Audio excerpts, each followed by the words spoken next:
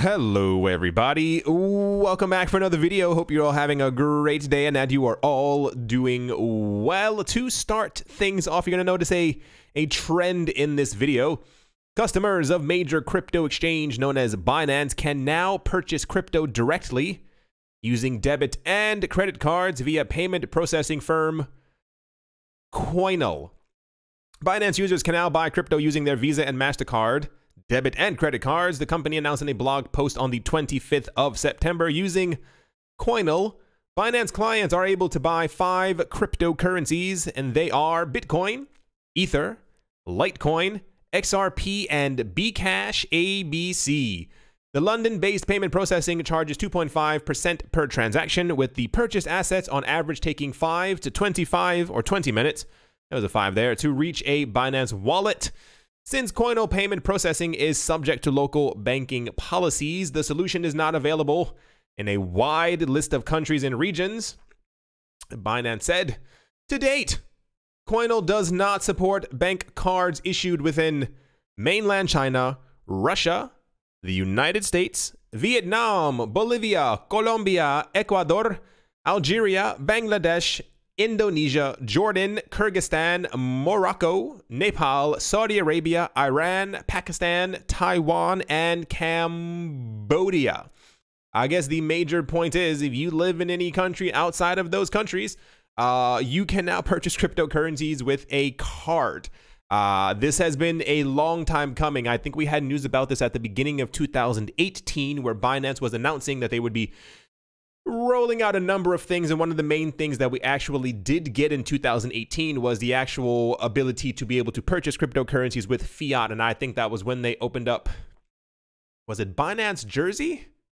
I think that was it, which also we don't typically hear about too much anymore, but I mean, we shouldn't have everyday news about people being able to buy cryptocurrencies with fiat after it's been activated anyway. Yeah, you're definitely, like I said, there's going to be a bit of a pattern. If you've been around the last 2 weeks and have been paying attention to the videos, it feels like, to me, personally, that the market and or companies are gearing up for something, because they're all releasing very similar news around similar times, and it's similarly targeting the same kind of clients. Anyway, here's the actual blog post right here. Binance adds support for Coinbase. Buy crypto with debit and credit cards. And without further ado, let's move on. Next up, cryptocurrency exchange Coinbase has announced that here we go, good news, that New York residents now have access to 2 cryptocurrencies launched for other jurisdictions months ago. In 2 tweets late on Wednesday, the exchange said customers based in New York State can now hold, buy, sell, send, and receive both Stellar Lumens and Chainlink. The cryptos will now be available on Coinbase.com and the exchange's iOS and Android apps in New York State. Come on. I was totally fine before. Now I'm coughing all over the place. Anyway, Lumens had previously been launched in most jurisdictions on Coinbase back in March. Wow, that's a long time ago. While Link followed in June, the high regulatory hurdles set in New York were likely behind the delays in adding support. Yeah, I'm sorry. I know very few people listening or watching might actually be in New York. Nonetheless, New York State. But typically, New York and the United States get the short end of the stick quite often when it comes to things being listed. So I just thought, I know there are a lot of people out there who do like Lumens, and they probably are in New York State, so go get it, because it wasn't available before. March is a really long time. Like, remember we were talking about how those people are trying to have like a lawsuit or something against the people who made the bit license? This is why, because it's March, April, May, June, July, August, September, we're almost October. That's 8 months that it took to get paperwork done to list Lumens on Coinbase. Anyway, let's move on. Next up, BitTrue or BitRue, Singapore-based exchange BitTrue, is launching a low-interest crypto lending platform, the company said. The service which goes live on the 30th of September, loans Bitcoin, Ether, XRP, and Tether at 4% daily interest rate. Users pledge existing BitTrue held crypto assets as collateral against their $100 minimum loans. BitTrue will fund its novel Power Piggy crypto holding rewards program with users' loan interest payments. The loan platform rollout is part of a larger shift for the XRP-focused exchange. CEO Chris Wang said in a statement alluding to more financial instruments in the pipeline. He said, and I do quoteth, BitTrue's goal from the beginning was always to bridge the emerging crypto market with the traditional financial services sector. It's a perfect time for us to launch the first of our initiatives, end quote. This is now the 800th, big number, cryptocurrency exchange who now has a loaning platform. I keep seeing news like this and I keep thinking that I've already gone over it, and lo and behold, nope, it's another completely new whatever, I haven't had my tea yet, new cryptocurrency exchange that is launching something like this, which leads me to believe that there's probably some major, I want to say, industry leader somewhere around there, come on, who's probably thinking of launching something similar to this in the next couple of weeks, and therefore everyone else is trying to get their products out there before, you know, the big dog does. I have no idea who it could possibly be, but it's a little too weird that you would have 7 to 8 different companies over the course of 12 days who were all launching the exact same thing back to back to back, which leads me to believe once again they may have news that something else is being launched, and therefore they're trying to get the leg up. Next up, cryptocurrency exchange CoinDirect is launching an over-the-counter brokerage in South Africa. Oh, quick side note, and I say that as I clear my throat. I've had another video before where I was actually clearing my throat, and for some reason, like 2 people got really upset at me in the comment section that I didn't like edit my video to edit out my clearing my throat as I'm talking. I don't have time for such affairs. I'm sorry that I'm human and that I need to clear my throat. Not to be mean to anyone, but it's more like I've noticed I do little things in my videos and people get really upset. They're like, can you stop breathing so hard in your microphone? I'm like, I'll try not to take a breath next time. I'll take one big breath at the beginning of the video, and that's all I get. Just thought I'd throw that out there because I could feel people typing in the comment section. So just gonna say that. Cryptocurrency exchange CoinDirect launches an over-the-counter brokerage in South Africa. As industry news outlet Coin Insider reported on the 27th of September, the platform creates a vast liquidity pool by integrating with global platforms, allowing for Bitcoin price locks after a confirmation and for instant processing with no fees and or slippage. The service lets high-volume, rich people, users to avoid lengthy transactions that can reportedly take over 12 hours. The exchange's COO, Nick Haralambous, added, and I do quote, during the first 2 years in the industry, we have paid close attention to which users are driving the volume of crypto trading. Our approach is to bring cryptocurrency to as many users as possible. However, the data shows that a majority of the daily trading volume in South Africa right now comes from a very small percentage of traders, end quote. The interesting point being, I'm pretty sure, I mean, I don't live there, but I've heard the name CoinDirect before mentioned recently or often about South Africa. I assume this is one of their major cryptocurrency exchanges within the country.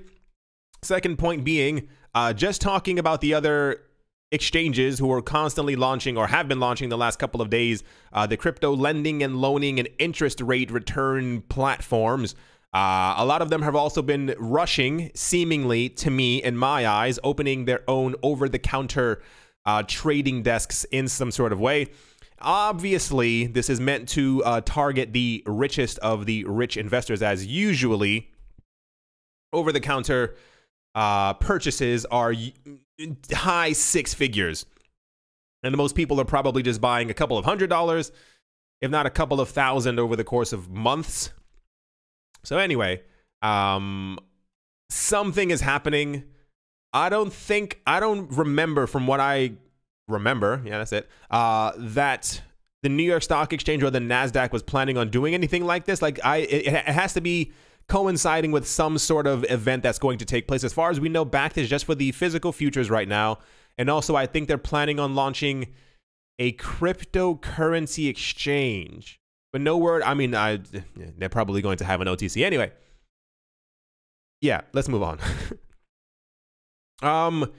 In a weird-ish turn of events, the Bitcoin hash rate recovered after a one-day crash of nearly 30%. Assuaging fears that the network is in trouble. Bitcoin mining now happens at 94 exahashes, near the absolute peak of just above 100 exahashes. The drop in mining was considered a warning about the risks of proof of work. But even with the low hash rate, it would be too expensive to attack the network. Bitcoin still uses as much electricity as Austria due to the exponential growth of mining in the past 6 months. I'm actually glad they even put that sentence there. I was listening to, once again, for those of you who are playing that game in the comment section, I was listening to a podcast, and they made sure to mention in the podcast, they were like, yeah, the main argument now that governments can find against Bitcoin is that it uses so much electricity. I think the previous metric was that it used as much electricity as, I think, like a part of Ireland or something like that.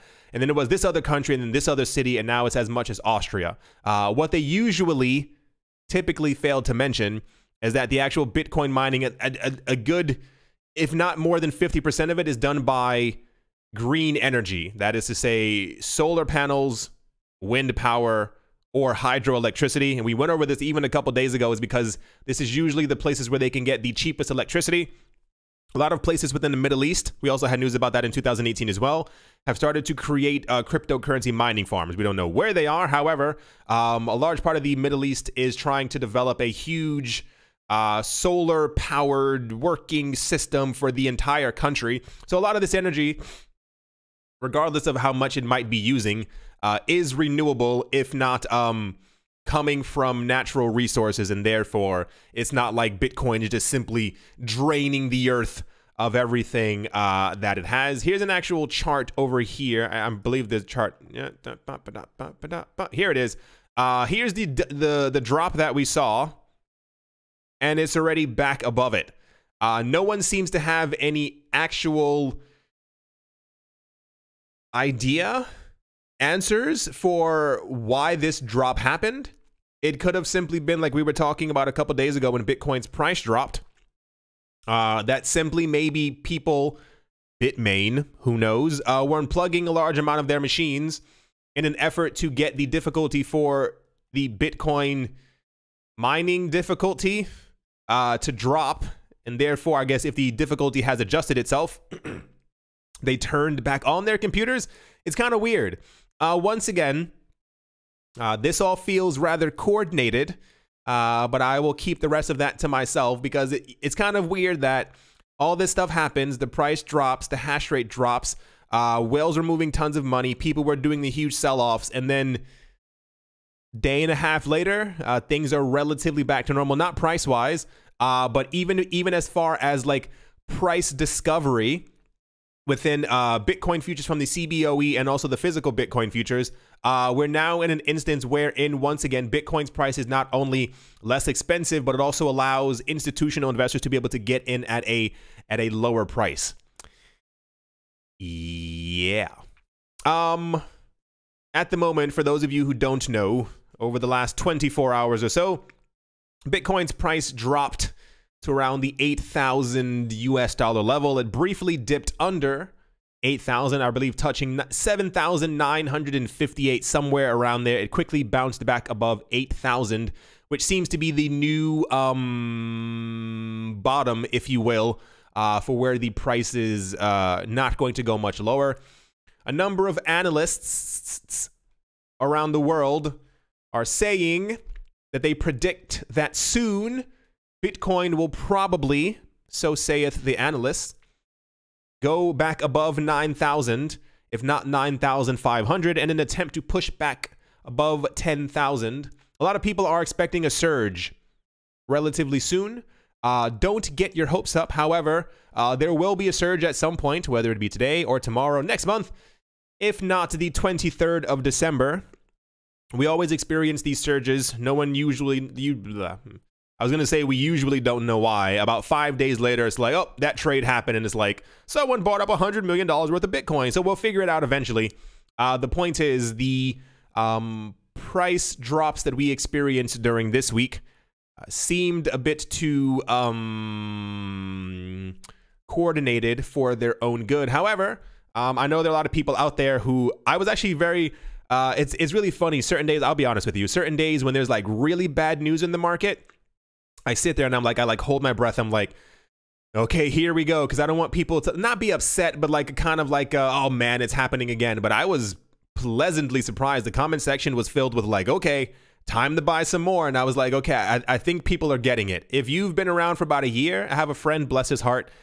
He just recently got into the game, got into the cryptocurrency space. I don't know if he's listening. Hello, if you are. Traveling to Dubai, I think. And he saw Bitcoin's price drop down like a day or two ago. It was like, it was just screenshots after screenshot. He was like, do you know what's going on? And I was like, okay, you're brand new to all of this. If you've been around in Bitcoin for at least a year, these drops should no longer scare you, because you know at some point the market's going to go back up. People are going to lose their minds as prices are going up. Everyone's very euphoric, and then about 18 days later the price comes back down and everyone's like, okay, so where do we go from here? Anyway, I'm not expecting a surge anytime soon, simply because I try not to get my hopes up. Anyway, to finish the video off in odd yet interesting news, an employee at a nuclear research center in a town in Russia was fined $7,000 for mining Bitcoin. This has happened many times before. This is not the first time that we've had news like this. I don't know how many of you remember last year. There was a teacher, I think in China, who was mining Ethereum in the classroom next to him. I think it was in like an empty classroom. His students kept on complaining that there was a very loud buzzing sound coming from the next class, and they thought that the next class over was like humming. I forgot exactly what the story was. That he was mining Bitcoin. He was mining Ether. There was another news story sometime last year as well that there was a Google employee who thought that not only did Google not have cameras around their faculty, but that he could simply plug his computers into one of their mega computers and try and mine as much Bitcoin as possible without anyone figuring it out. So this keeps happening over and over. I mean, it's sad that this person was fined, but it's interesting that people are looking for new inventive ways to be able to get Bitcoin. He used a nuclear supercomputer. Do you understand like the, I don't even want to use the word desperation, like how much you really want Bitcoin to be like, this is fine. no one's gonna check. No one's gonna look behind this computer to see if my little laptop is there. And then the other, also equally funny, air quote news, scammers asked British citizens for nearly $2.5 million in Bitcoin, claiming that the funds would be spent to maintain the local economy after the Brexit. Fraudsters apparently sent out physical letters to the British public, okay, posing as a private secretary of Queen Elizabeth II, according to one of the alleged copies revealed by an executive of a tech firm. Paul Ridden, CEO at UK-based IT firm Smart Task, posted a picture of the letter on the 24th of September, chuckling. Apparently it said, where is it? There we go. And I do quote, "The letter says that the Queen's part has already accumulated 82% of the 19 billion British pounds that must be paid to the European Union to save the economy." Apparently the letter was asking people for money in Bitcoin to accumulate the rest of the money that the Queen needed to save the economy after the Brexit. If that doesn't win inventive points, I do not know what... I saw this and I was like, there's no way. Part of the problem is that usually when we have scams like this, there's always one person who actually sends money. Anyway, I hope you all enjoyed. Hope you all are having a great day, a great morning, a great afternoon, a great evening. Wherever you are, wherever you might be, do hope it's absolutely fantastic. As always, a super large thank you to my Patreon supporters. Yes to Crypto, Miller Hitch Test Every Day, and Kyle Skips Leg Day, Minting Coins, Jeremy Fox, Jim Gardner, Anthony Charles, Nick Mangialavori, Paxis, Crypto Beer Shipmate, Vlad the Impaler, Richie Rich, The Third, Nick Kanaya, Setsuna, Damien, Nicholas One Earth, One Piece, One Love, Cryptopolis, Crypto Artist, Coldy 3D, Strange Radio Central, Mechanic, Milweezy, Adobo, Bankroll Network, Crypto Joe, 242 to the World, Wise Night Owl, Jared Schneider, Triple Lemon J, Woody and Daisy, Brady Niels, Master Ventures in Thailand, Mohair Maroney, Adam Graysick, and Professor Wally from Gunbot University. Thank you all very, very much for your support at the moment. The market looks crazy. It doesn't really make a lot of sense. Bitcoin is up. Yay. It's at $8,233. I'm trying not to get my hopes up. A lot of the coins have really... Oh, wow. That's kind of odd. So it's bound to happen. Tether is now the number 4 coin. I'm used to Litecoin being there. And even Bcash has also passed by Litecoin. Times they are changing. Tether should... That's really crazy that Tether is the number 4 coin. It shows the popularity of stablecoins. That was a joke. No other coin is really doing anything hyper significant. Everyone is kind of staying in the same range. Zcash is up by 10%. Yay. Nothing else seems to be doing anything too crazy. I guess we'll see by the end of this weekend the trend that we might be in during next week. Hope you all enjoyed. Hope you all have a great weekend, a great weekday, depending on when you're listening to this and or watching this. Go out and enjoy yourself. Go do something nice. The summer may be over, but autumn feels absolutely wonderful. It's not too cold yet. Thank you all, every single one of you, once again for watching and or listening. And I will most certainly be talking to you all soon. See you.